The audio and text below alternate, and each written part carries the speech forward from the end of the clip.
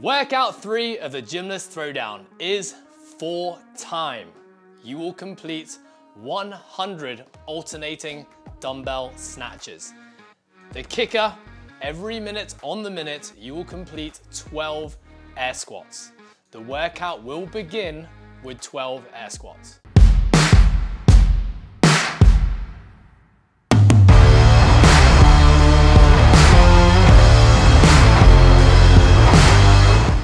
Okay folks, you've heard it. You know what workout 3 of the Gymless Throwdown is. Now we're about to head down to the floor and watch Alex and Tammy go head to head. Battle of the midgets. Okay, so Ant, before we watch this workout, I had the privilege of watching this, most of it live. Yep. What are your thoughts? What do you think we're going to see in this workout? Is this a sub 3, a sub 4, a sub 5? Are they going unbroken? Well, I know I've been doing a lot of unbroken, like fast dumbbell snatches recently, and within a minute of work, I'm just shy of 30 reps. So if we're taking that into account and then saying they have to do 12 air squats beforehand, we know they're both going to squat real fast. That's basically going to be a non-event, the air squat for these two. That's going to take anywhere between, I guess, like 8 to 12 seconds, 8 to 10 seconds, let's say, with the dumbbell putting down in between. So we're looking probably in that 4th minute, they're going to be completing it, I assume. Okay. Do you think many of our gymless community have done 100 snatches in a workout is the first question. Yes. Do you think anyone has done 100 snatches unbroken back to back? No. Me neither. Well, I know that because I haven't programmed it. But I think for sure we've definitely seen people accumulate this amount of repetitions in workouts. Yeah. But it's very, very different when you're doing just that one movement over and over again. You know, we're hitting very different limiters here.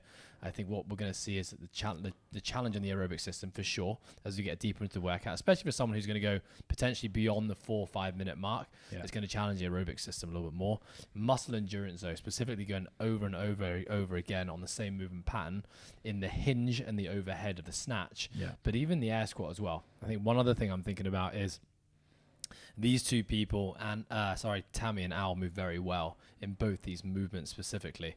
If you have someone who, for example, has a squat which is a little bit more hinged over, you know, maybe a longer limbed athlete or someone who is a tighter squat position, and therefore what could potentially start to happen is that the squat position looks quite similar to the hinge position of the snatch, would be a very different workout versus someone who can change up their positions and basically shift fatigue to a different part of their body when they're doing these two movements. Yep.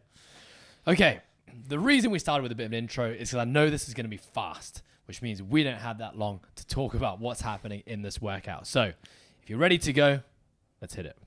Okay, firstly, Ant, who's your money on in this workout? Well, it was always going to be close because, you know, Alex being the shortest male in the entirety of the coastal community. CrossFit community.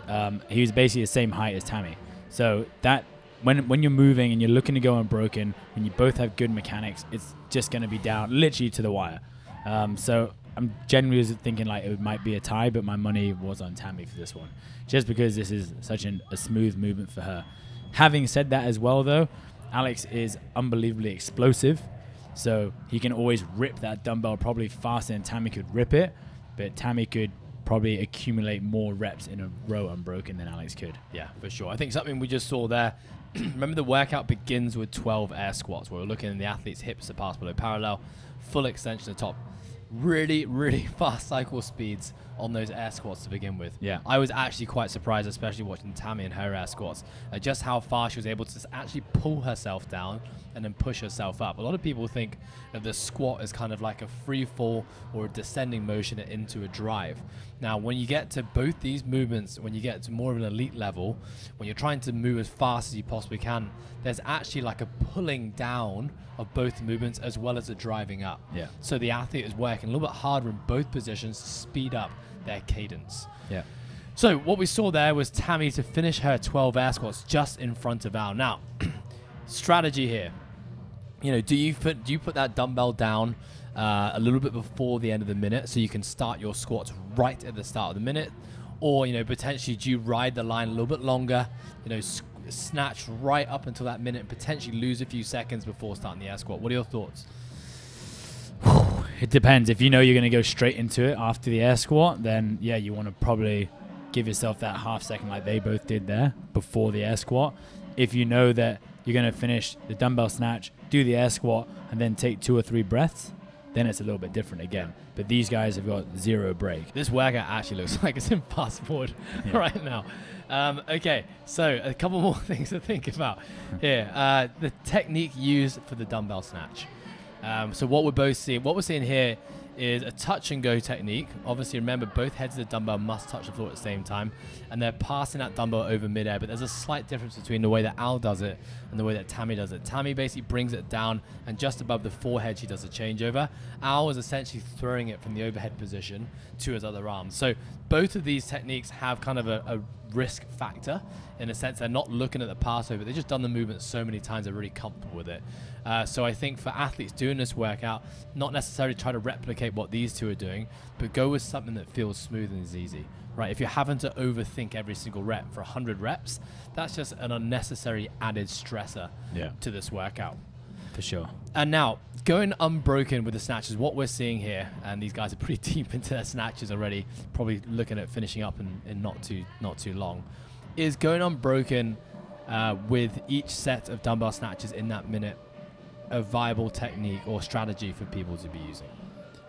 I mean, it does totally depend on the cycle of your air squats as well, depending how much time you got. You know, some people might be taking up to 30 seconds to do 12 air squats because they're slowing right down, in which case it's probably worthwhile going unbroken in their dumbbell snatches. Some people might be moving a similar sort of cadence as Al and Tammy are for their air squats, which means that maybe they want to put the dumbbell down. Maybe they want to pause overhead if they're good overhead movers. Maybe want to pause at his shoulder. You know, I mean, personally, I would say I would put the dumbbell on the floor. I want to just pause here because Kiara's done an awesome thing with the video here, which is a countdown, and they're literally going rep for rep. This is going to come down to the millisecond as to who takes a workout. And it's basically Al locks out a fraction early, and we all know Al struggles with counting at the best of times, so he did an extra rep there anyway. But that was actually super impressive. And I think just to kind of have a look at the rep countdown, super consistent. I think the 3 sets, which essentially is what they did, was always between 26 to 28 repetitions. So a bit of a drop off. We definitely saw the cycle speed of Tammy's squats drop off a tiny bit. And obviously that split second could be the difference between, you know, first and second place in that workout. I would say, you know, I'm backing my missus up on this one here, but go babes. But Alex started each set the same hand as Tammy did, and then the final set he started with a different hand, so they actually finished on different arms. So I don't know who is in the right and who is in the wrong there, because of the alternating. Technically one of them is going to be getting a no rep. So if it was Al and he did that extra rep, then technically Tammy wins. Interesting. Technically, just remember that. So just a bit of, it's a good point. It's a good point. So if you finish the left arm snatch, put the dumbbell down, then go into your 12 air squats, you then got to start the next set on your right arm. So we can go back and watch the video later on, or you can do it on your video right now. To be confirmed. Okay, so a few things to think about here. In conclusion, when it comes to strategy, air squat tempo. It really depends, firstly, if you are a good squatter, if it's a movement you feel comfortable with. But again, kind of speeding up the cadence of your squats may give you 2 to 3 seconds extra in a set. That's probably 1 extra snatch.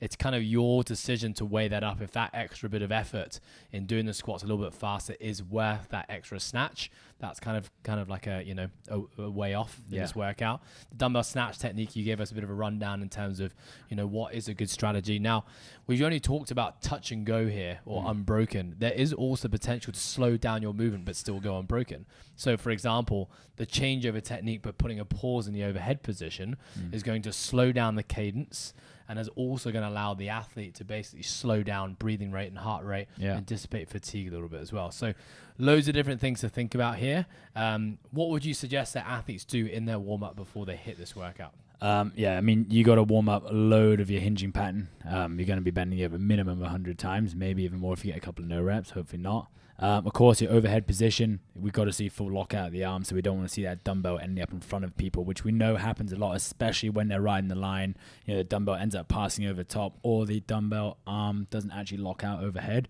So it's important you want the overhead position with a single dumbbell. And of course, the squat. You want to be efficient in the squat. The last thing you want to be doing is getting no reps or riding the line. You got to be just about hitting depth, standing straight back up. So yeah, your squat pattern, your hinging pattern, your overhead, and of course your aerobic system.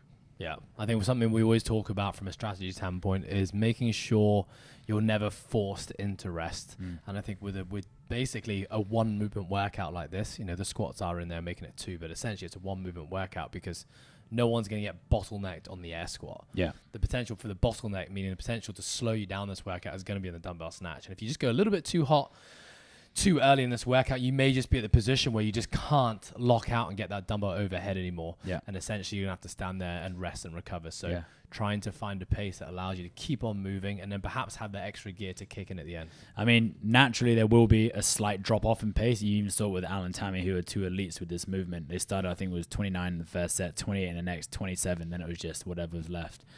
So there will be some sort of drop off. So, you know, when you are making your strategy, maybe keep that in mind.